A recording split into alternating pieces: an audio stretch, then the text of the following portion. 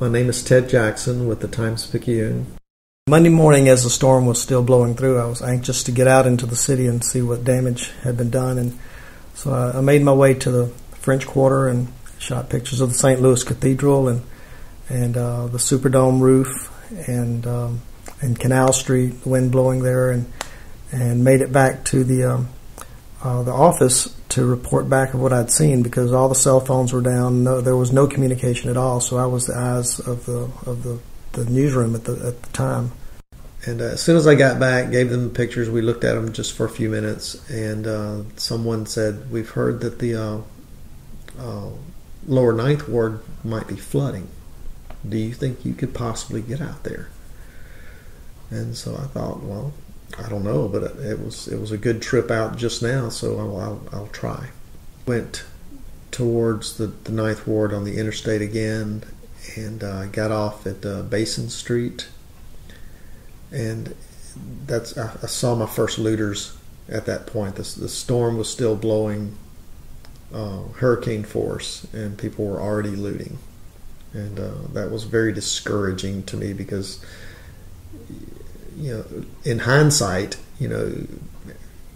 people talk about, well, a lot of people were looting because they had to have food and water and those kinds of things. Well, that's not what these people were doing. These people were taking advantage of the opportunity. So it was very discouraging and depressing.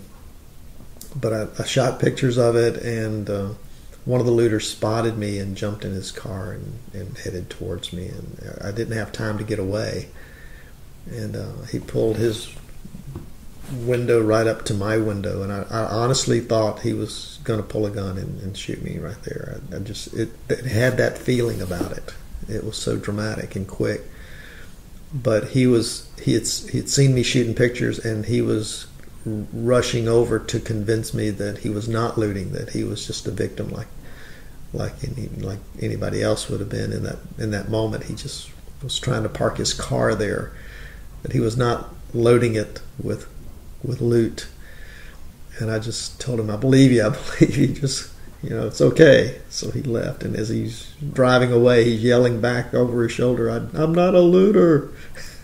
And I finally found my way to the high ground against the levee, and drove all the way to Poland Avenue, got out of my truck, and that was as far as I could get. And I walked about 3 or 4 blocks, whatever that would be, from the levee to the St. Claude Bridge, and walked across it to see what this flooding was going to be like.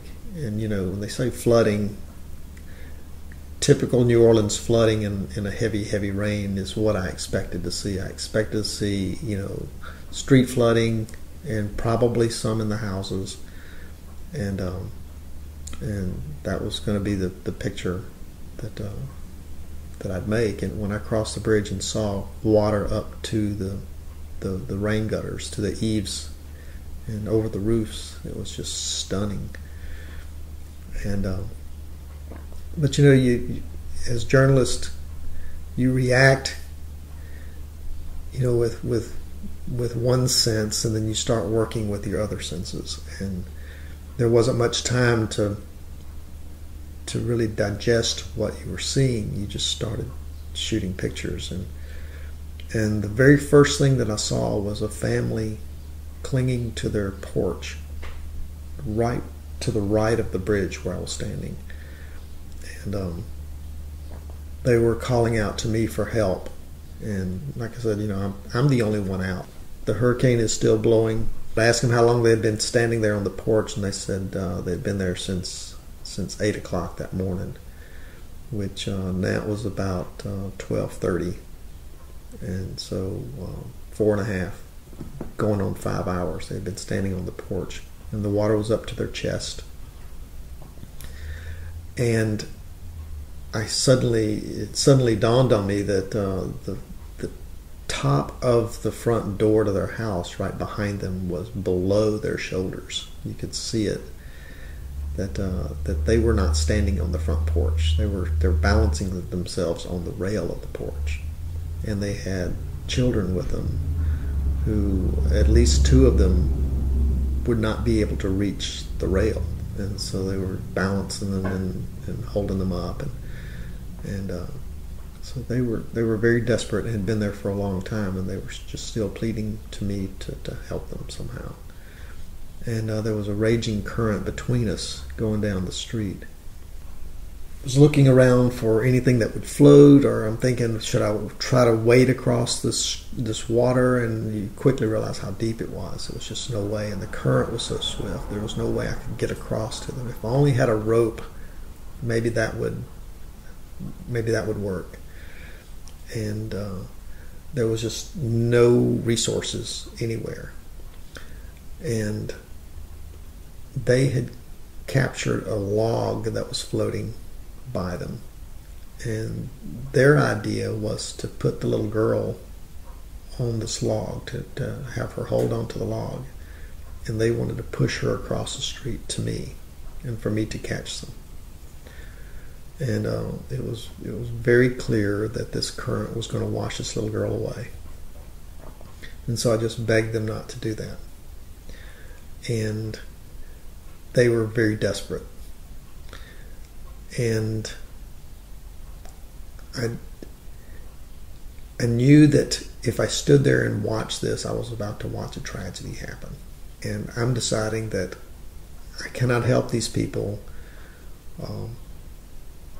There's nothing to do but to encourage them to stay where they were, try to talk some sense into them, and just, as hard as it is, you've got to stay where you are. But then I decided I've got to leave, but my editors, again, need to see what's happening here, so I've got to shoot a picture. Now I'm in a really bad situation where, I don't want to shoot this picture, but I've got to. And I don't want to cause them more trauma, but I've got to shoot the picture. So I went back to the newspaper and I gave them my card, and I said I've got to go back. They asked me if I would take a reporter with me this time, and so I grabbed Brian Tevenot, and we headed out the door. But on the way out, I grabbed an inflatable boat and a length of rope that I had brought, and threw it in the back of the truck. And we jumped in the truck and headed out, and had a conversation with Brian. It was really upsetting at this point. Trying to describe to him what I had just seen. And I said, Brian, I've got to ask you a question. I said, when we get back to the St. Claude Bridge, I said, if we have to make a choice between getting a story and rescuing people, I said, I'm rescuing people first. I said, are you okay with that? And he said, yeah. And so I felt better about that. So we're going back to find these people. And by this time, there were more people there. There were about 2 or 3 rescue boats working the water that I could see at this point. NOPD and SWAT team, and a couple of individual citizens in some boats. But the first SWAT team boat that I saw come up with people in the boat, I asked them if they had gotten the people off the porch, because they were now gone. And they said, no, we've been here for about 30 minutes. We didn't see anybody there at all. And so my heart sank, and I just assumed that the worst had happened, because they were so desperate to get off the porch. And Tevenot and I we waited, and we shot some more pictures, and we waited until a citizen drove up in a yellow boat. And we begged him to give us a ride and let us go with him. Of course, this is a ethical decision you've got to wrestle with too, because you know that you being in a boat means that someone may not get rescued because of you. And so we convinced him that that we needed to be out in the boat seeing the rescues. But we knew very well that he may choose to leave us on a rooftop if it meant it was us or them. And that happened to several photographers. And so we did that for the rest of the day. Ended up way down in St. Bernard Parish, across Paris Road. And we pulled people out of rooftops, pulled people out of attics and second floor apartments and took them to a second floor of a bank, and we spent about 30 minutes, 45 minutes or so collecting floating food coming out of a grocery store and water and taking it back to the people for them to have, because they were going to be in that bank for a long time. It was very obvious. And finally made it back to the paper that night. Then I knew the next day was going to be another long day, but it was going to be cleanup. It was going to be going out back to St. Bernard and seeing the water gone and people pulling carpet out of their houses and all those kinds of things.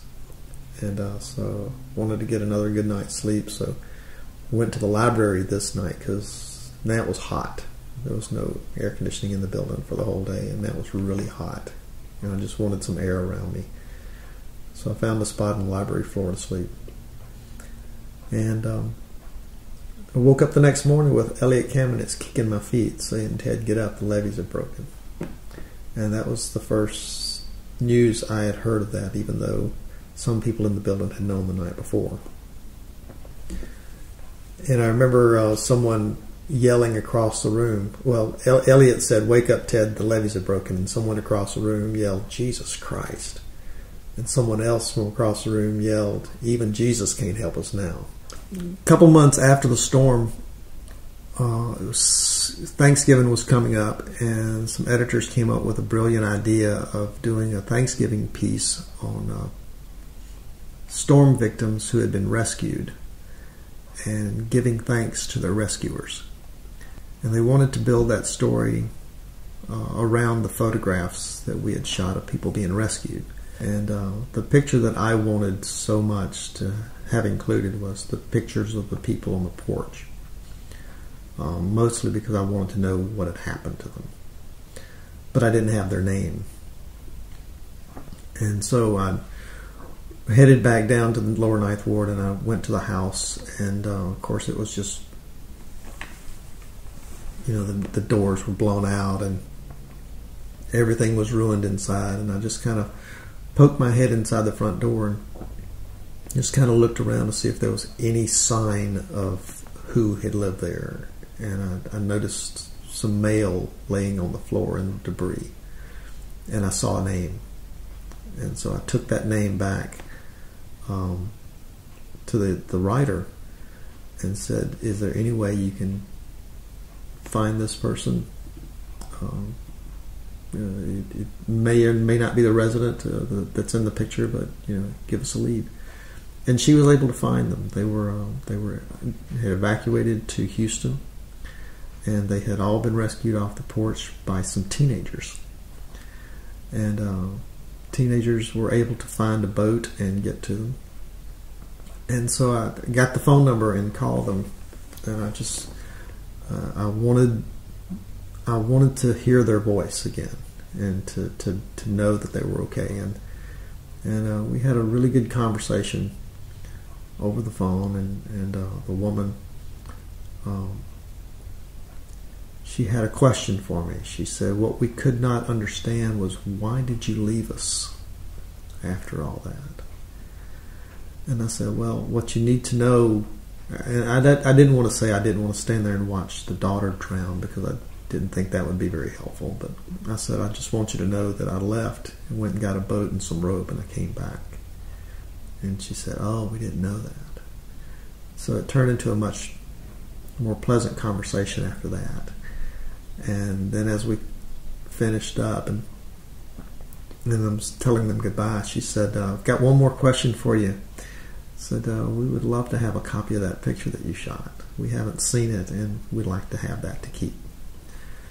And that's always been a phenomenon to me, that you don't understand the value of that picture or the subjects don't understand the value of the picture when you're shooting them. It's very traumatic for them, and we photographers need to be conscious of that. It's really important to understand that part of it.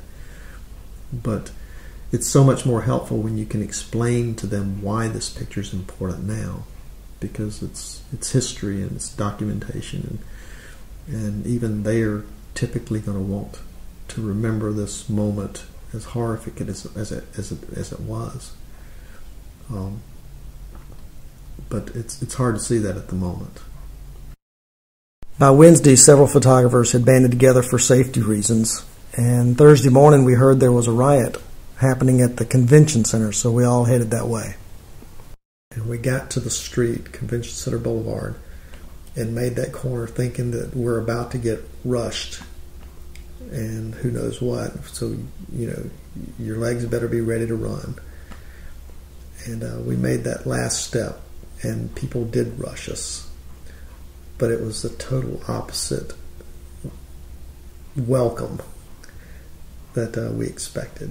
People were running to us and screaming, "The press is here, the press is here." And I don't remember if they said, "They'll tell our story," but I remember that so clearly. The press is here, they'll tell our story. They'll tell what's going on here. And we had made a pact with each other to stay together, but that was suddenly impossible because everybody that ran to us grabbed one of us by the arm and said, "I've got to show you this, I've got to show you that." And the woman that grabbed me was named Angela Perkins. And she showed me an elderly man who had died in his lawn chair that was still on the median, covered in a blanket.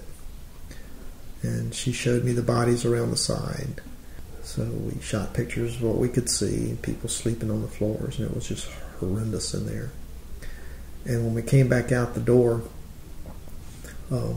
she started chanting, trying to get the people to chant with her. And she started screaming, "Help us, help us, help us."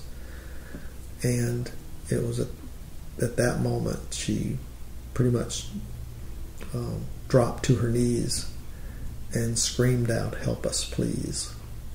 And I shot that picture. Brett shot the picture. By now, Melissa Phillips was with us, and the three of us shot that picture.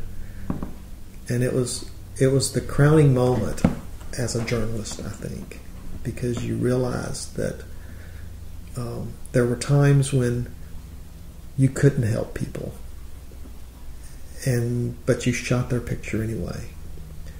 And then you realize there were times when you shot their picture and then you could help them.